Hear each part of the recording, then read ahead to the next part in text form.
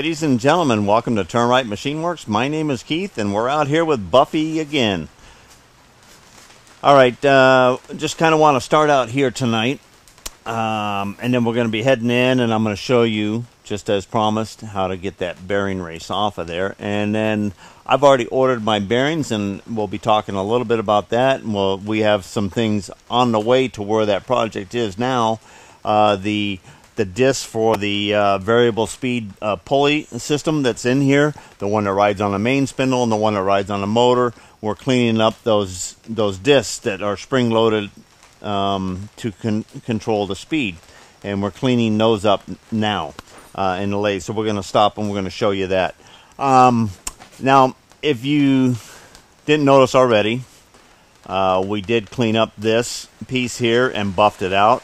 We actually buffed the handle all the way out, and also we buffed the steel on here. There's a little bit of rust, and the same thing with our handles on our table and stuff like that. We're going to be giving them a once over, and so we can start out fresh. And I had to stick it in here because the visual keeps the motivation going on projects like this. Oh, by the way, I pulled the other mic away from my unit here, and I've got a temporary mic. I've ordered a new mic, but I also set the decimal down a little bit. I broke the clip, so I got this jerry-rigged, so whether it does the job or not, we'll see. But I did lower the decimals down a little bit, so hopefully it's a little more comfortable. I did see that with this camera I'm using right now, it is a little bit stronger. It does the same exact setting, but you switch camera to camera, you got to lower it down. So I'm learning. Thanks for the input in the comments along with that as well. This back cover, I went ahead and I buffed that out also. Now, I was just out here. I'll go around to this side here because you know, I moved this through all the motions. And I want this to be fully functioning, and I want it to kick out and all of that kind of stuff. So I've been playing around with the motions of everything, and when I was kicking this out, I wasn't able to get it to automatically kick out. And once this is coming down here and you relieve the pressure off of this here, when you engage this, it engages the gear and everything else, but it also lifts this up. And when this comes down, or your quick stop comes down and clicks this, it kicks it out. And even so, it's not like a snap. It's starting to get there, but it needs to be lubed up. But I got a piece of aluminum here I want to buff. I got this flange to buff and this to buff because I'm buffing everything that's aluminum on this thing. It's just I've already gone this far, and I want to do it. So while I've got these covers off, I'm going to give them the once over look in there. And if I see enormous amount of rust, if I see something that's kind of broke or something that's kind of frozen, we're going to deal with it. So now I was looking. Okay, there's not too many parts in there, right? Okay, they had to give 2 pages there. There's actually, in this section here, there is 192 different parts that has to do. Well, we got the quill out already. I mean, we got the spindle out. We're not going to take out the quill.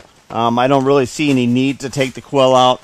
This is really nice surface, and what I can see from inside, it looks nice and clean. I don't want that. It actually has like a brass sleeve in here, I believe.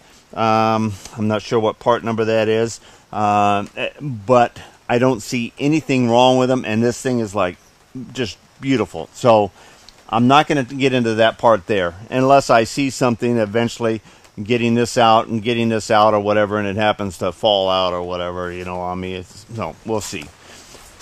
All right, before we go in, I want to at least pull these 4 bolts, pull these off of here, and look at what it involves in getting those covers off. And I think I don't know, that's 532. Yes, it is. we'll go for this unit here first. Oh, you notice the rain and the wind and all of that? Jose's off the coast right now. We're supposed to get the worst. Well, it's been a day already. It's kind of like hovering out there now. It's actually only about 70 miles an hour. We've had worse snowstorms than that. I've had hurricane force snowstorms here on this shelter here with no problem. They got 70-mile-an-hour winds out there. We're averaging about 40 with some gusts up to 50. And okay, I can feel this is loose.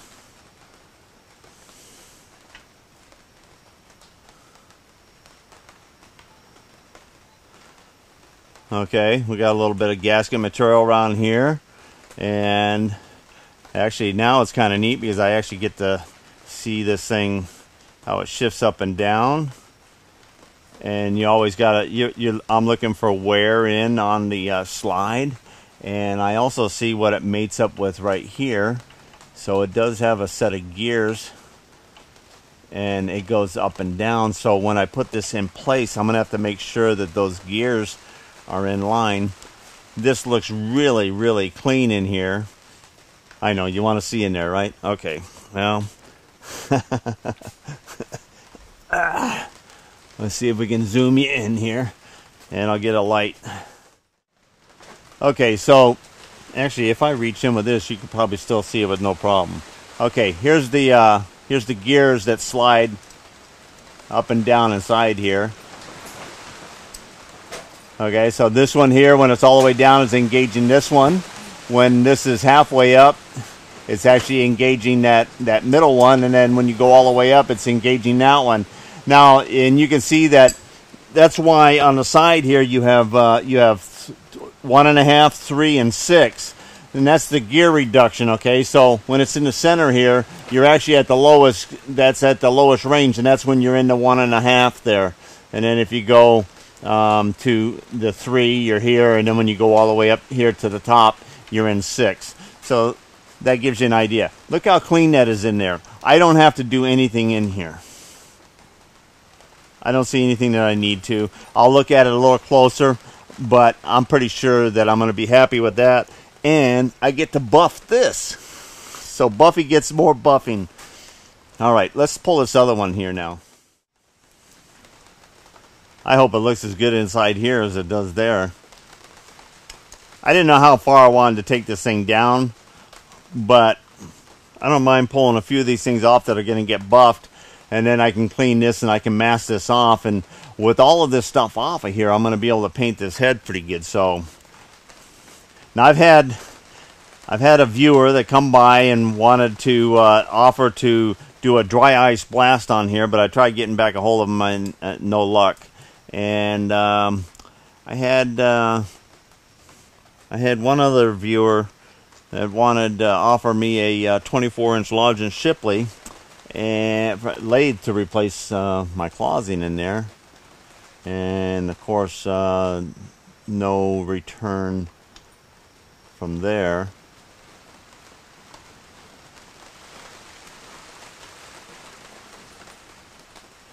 Okay, this is interesting. Spring loaded. Okay, we do have some debris in here. And no more than just looks like crud.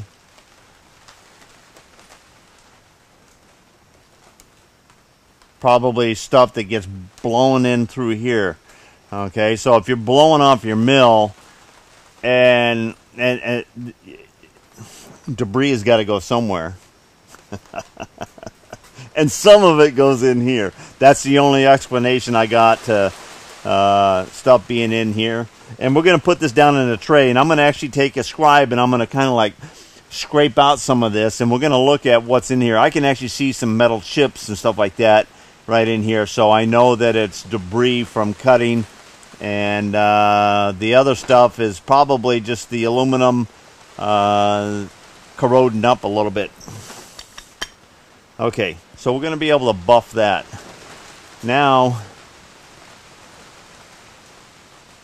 and that was just a handle to shift this in and out, which when that shifts in, that pushes and engages the gear. So that's the gear set right there. Alright, now this is the kind of thing where it wouldn't hurt for me to go ahead and pull this cap off of the other mill there and just see which one looks better and make that choice for myself. Sorry, Dennis, but you know, this is Dennis doesn't care. He's going to go through the entire thing and he's going to be making that mill what it is, and I'm going to make this one what it is, with whatever that one is that needs to be put on this one. All right.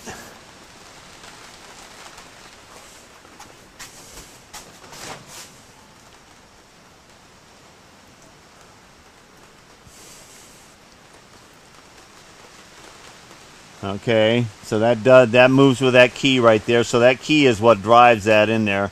We just want to make sure that we don't lose that key either in there. All right, now here is also a spring load there.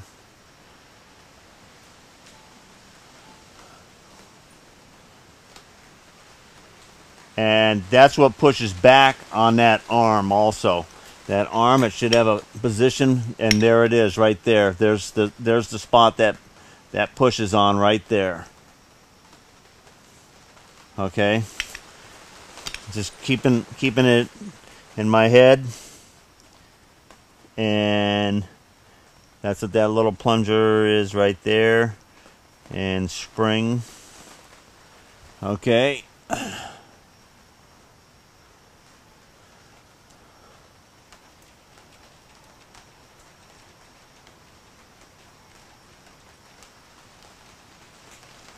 That actually feels pretty nice right there.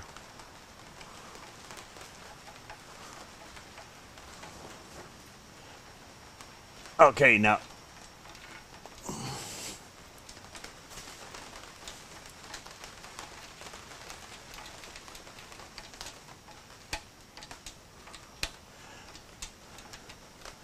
that's a little bit rusty right in there. It is moving fine now. Okay, that's only 2 screws to actually get that pulled out, to actually take a look at that.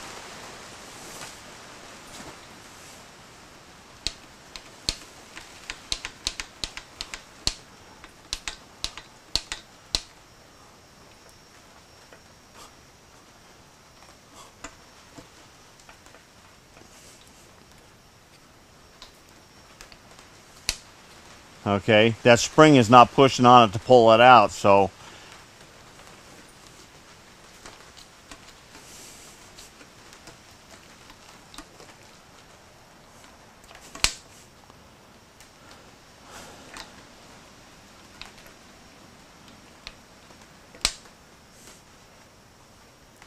we'll be pulling this off of here.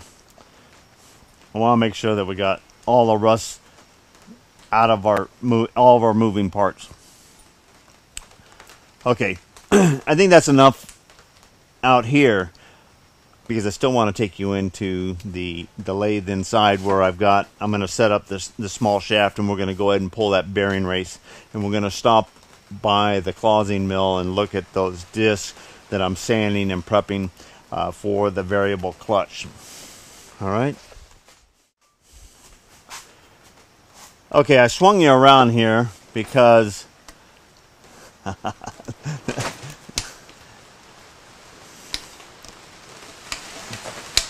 you know I want to pull that off of there. So we are. All right.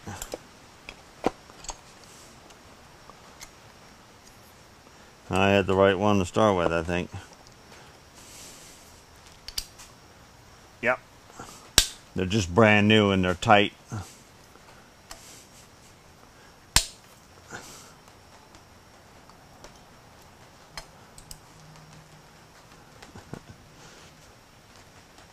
Buffy's tight, not the wrench.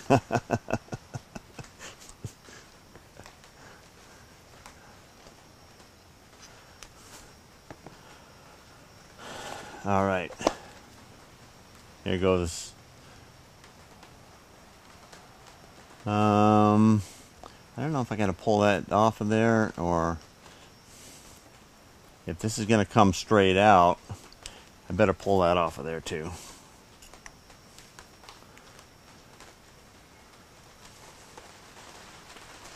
Boy, that's a real long one there. Okay, and then that's a straight blade. Do I have one? Yes, I do. By the way, I'm loving these Swedish screwdrivers. They're really nice.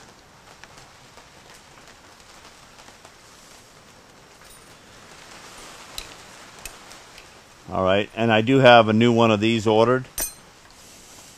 Alright, now that can come straight out without any effort.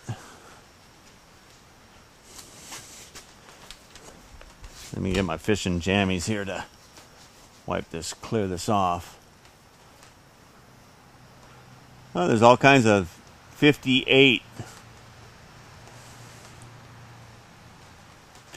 stamp is stamped in here.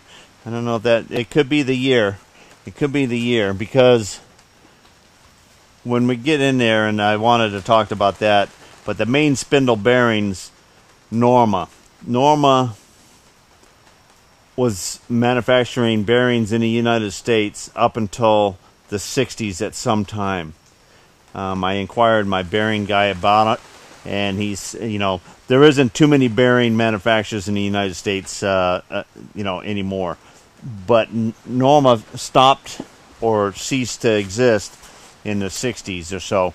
So, you know, 58, that could be the year this was made.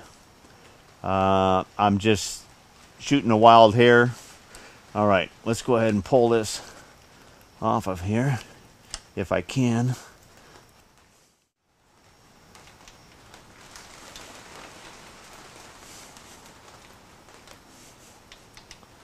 Okay, I might have to pull this out here first.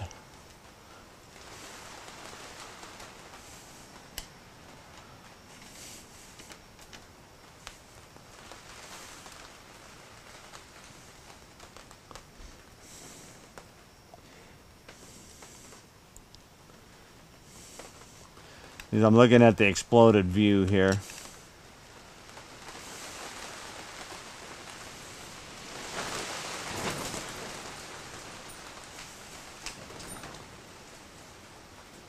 Okay, that's got a cap on it, and I see a spring. And that's probably the detent for that.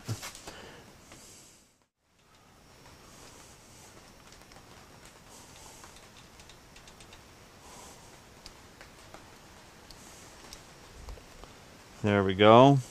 Now there's going to be a ball in there, and there is a ball in there. Okay, we got the set screw out of the other side there, and we got this collar to come off of here, which there is a little tiny key in there that keeps it rotating. This set screw goes down on top of that key. That lines up, and the other is a ball and spring, and the ball goes down into here, and it does look gummy in there, so I'm glad I got this apart so that I can see that.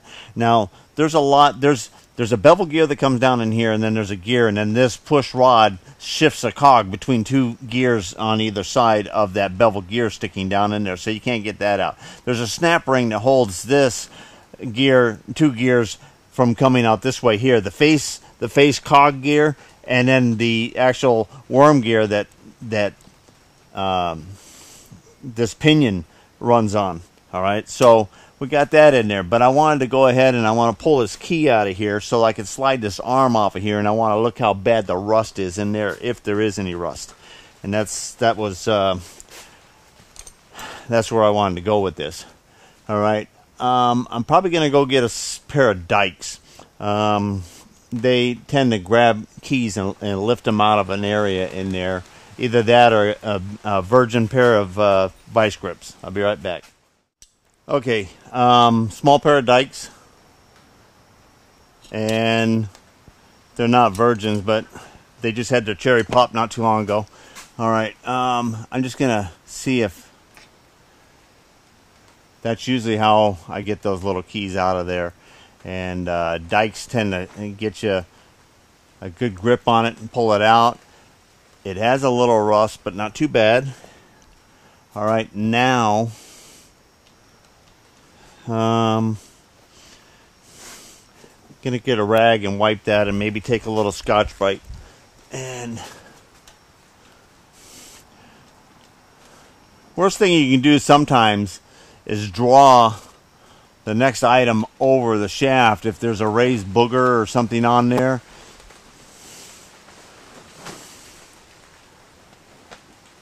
You don't want to scratch out the inside of the next part there. That feels pretty good. I'm just going to see if it'll come off of there easy. Okay, and what do we got? We got a rod.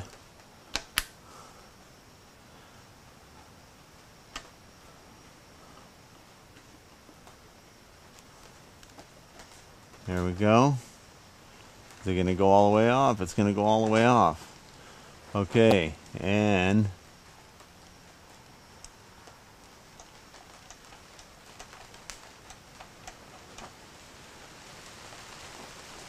that gear looks pretty good in there. Pretty nice.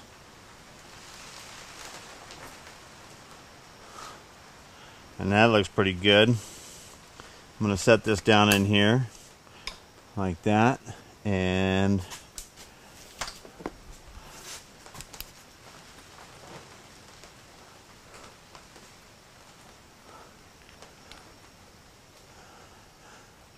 that looks like new in there.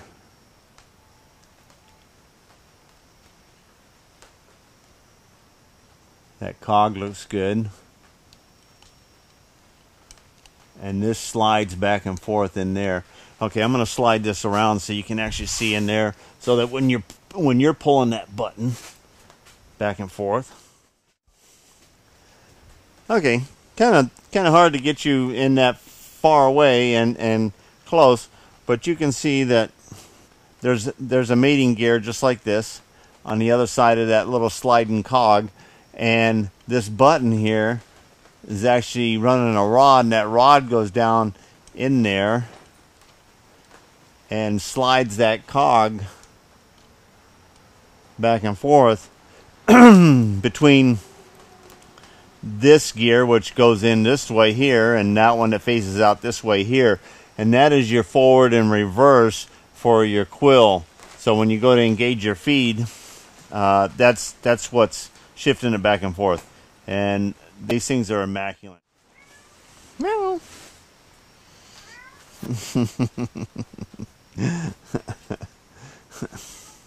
Meow. Meow. Huh? You want to say hi? You want to say hi? Look at meow. Meow, meow, meow. Meow. Okay, well, it's wet. Okay, I'm in here. You go hang out where you want to hang out. All right, that looks pretty good inside there. I'm not gonna bother with anything else in there. I'm gonna clean up the rust on this right here, and there's a little pin right here on this piece right here, and the way this travels in and out,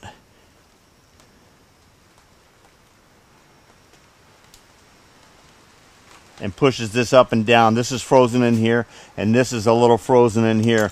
This button right here pushes on this shaft, and this shaft pushes on the bottom of here, has a pivot right here. So I'm going to pull that linkage out of there, and I'm going to give this a nice bath in here and really make sure that it's washed and clean. While I have this off of here, I'm going to go ahead and pull this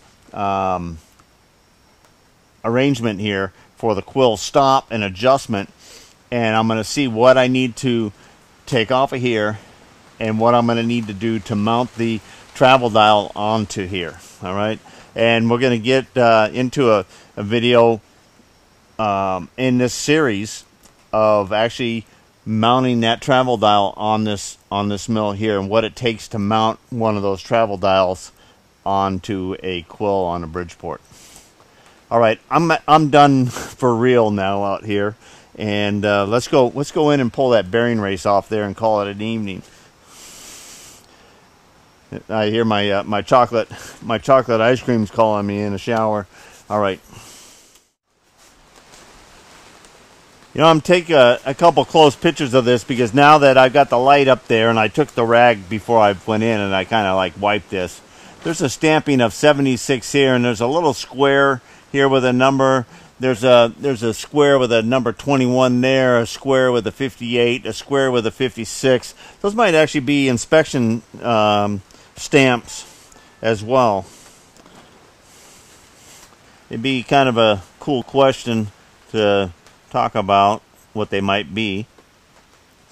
There's that lower half, and yeah, this has got a 75, and then it's got a really distinct 28 there. So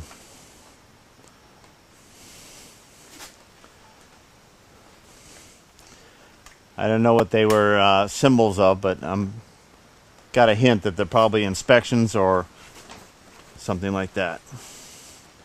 All right, now we're going inside. All right, we got our shaft here.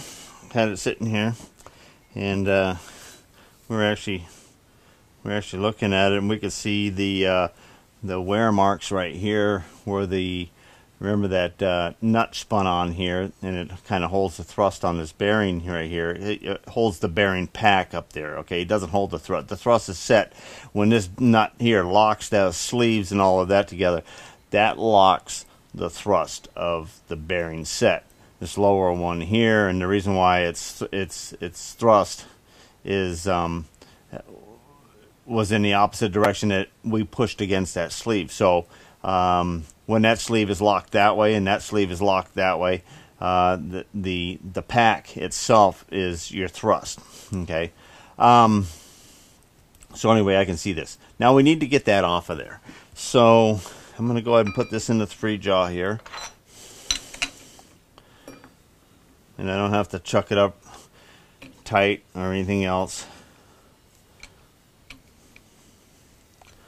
And bring the tailstock in here. And we just need a low speed here.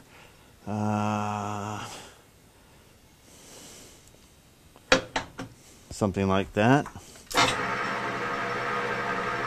That looks good. Okay, we got our torch in here. I looked at the gas bottles. I hope I have enough acetylene in here. If not, I'll have to get my other set. And I like to have my cord out from under my feet. And let's actually check. Let's check our.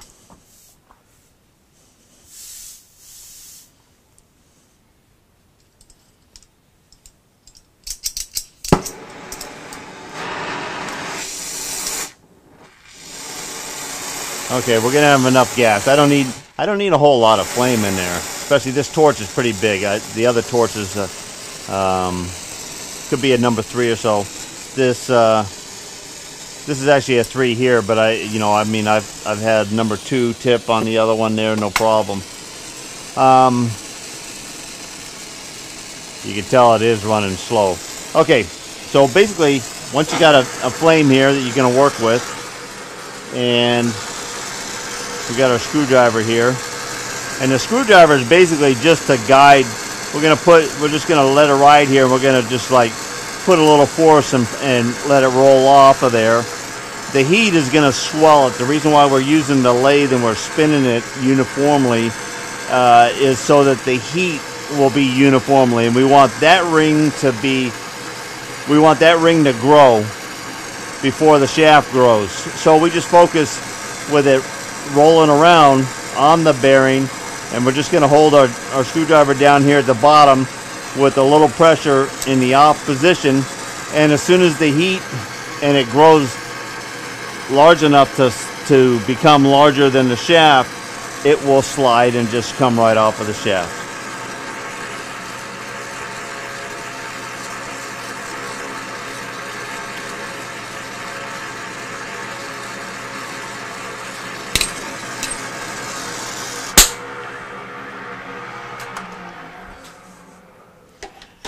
Now, lots of times I get wheel bearings, spindles, and things like that, and you get those inner races that are all stuck in up against the shoulder or whatever, and you can't get them out.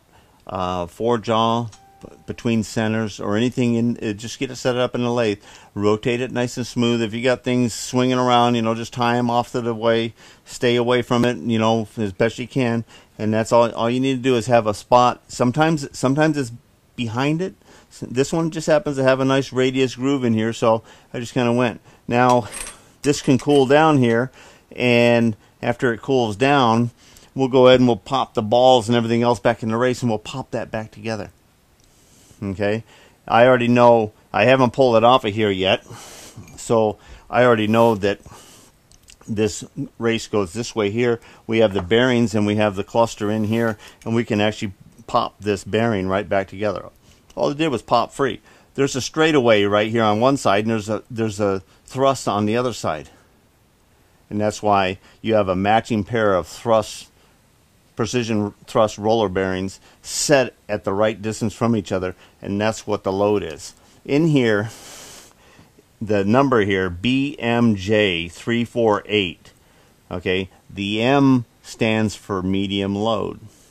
Okay, now, I've heard all kinds of talk about sending your shafts in and they'll preload your bearings and all of that.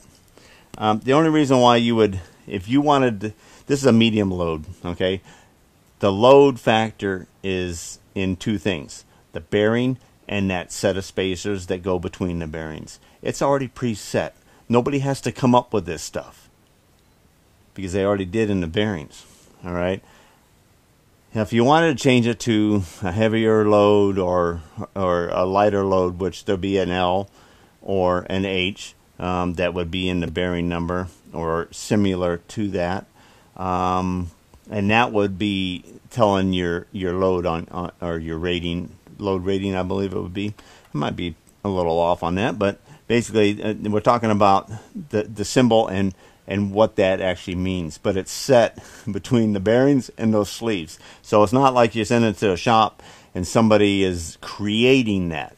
Okay, they're just putting things together. So anyway, I ordered my new set of bearings, and the two bearings that go down here are costing me right around $300, and the one bearing that's up here is about $100. Okay, I got to wait. This one up here is coming from Germany. All right, so I should have them here in about 3 or 4 days. So less than a week to get the bearings for this, which I'm not in a hurry, but anyway, I'm going to go ahead and, when this cools down, I'll pop this back together, and just so that we have the bearings themselves all popped together, and I have them sitting around. In worst case scenario, if I actually needed, if you accidentally popped one apart, the reason why I want to pop one back together for you is, you could pop it back together as long as it's clean. You want it clean and lubed up. You could put your machine back together if you had one of those circumstances where you could not wait and you needed to have some kind of running machine. You could pop that back together. All right. So as long as you didn't damage any part of it. I didn't put enough heat on here. In fact, I can already hold it. All right. So I didn't put enough heat on there. A couple hundred degrees grows at 1,500, 2,000, something like that, and that's all you need for that to slide off of there. All right, let's go take a look at those sanding tapered cone pulleys, the halves. I got those in the other room there. Let's go take a look at those. Okay, this one in here, I've already been lightly sanding on it. I got a little bit more. This is what they look like, and we're going to have to get in here, not this one here, but the other one, and this one right here is the moving one. This is a stationary one. This is a stationary one, and the other ones slide, and they have a nylon key and a nylon sleeve inside, and we're going to be replacing those, and that's going to be another part of our video in this series here. But you can see how rusty and yucca these look, and you can actually see that's an area right there that was just totally rusting out, and they got rust here and there. Now they don't actually need to be remachined or a skim cut on them. They're going to pretty up as soon as I get to running them, and I've already got a really nice surface on this one here, and it's been minimal. And all I did was put it in here, and I just put a dial indicator on here. I didn't really dial the face, but I dialed this, and when I watch it, it wobbles a little bit, but that wasn't important. Just taking my palm and just orbiting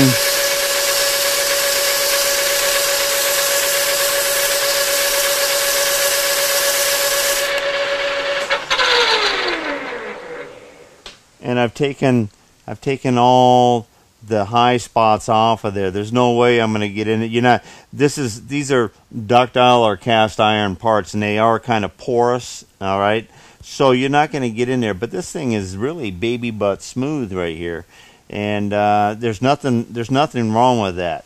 I'm going to continue working on getting the rust off the outside. I'm going to take some of my Uncle Harvey's rust remover, and I think I still have plenty of that left. And I'm going to paint these things up, and I'm going to get all that buildup of rust on the outside. And then I'm going to go ahead and I'm going to put a spray paint coating of the rusty brown primer I kind of like on there. And that's all I need to seal that up, just so it doesn't rust anymore. And the internal bore, the key, I'm just going to clean those up. And inside this one here, on the inside of the bore, is the brake. So that's where the brake shoes go against. And I'm going to make sure that that one's clean. Okay? But that's kind of what we're doing with these pieces right here. For, for how bad they were, Bearing goes over here.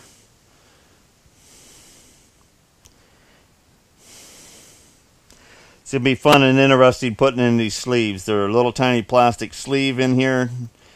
They look like black Delrin, but I don't know what plastic they actually use. And a key, and then the key has a keeper in here. And they give you some kind of cement to actually help hold them in there. And we'll be probably cementing them, installing this, and sliding them over the shaft so that they hold out to their shape. And we don't have the one or two of the kits I saw actually has a kit that has dummy shafts that you can slide in here. But why not use the real McCoys? All right. So that's what our plan's going to be. All right. I'm going to call it a night, and we're going to shut up the shop there. All right. I hope you enjoyed the time with Buffy and I. We got a little bit more done on her tonight, and sharing it with you guys. All right, until next time, get her done.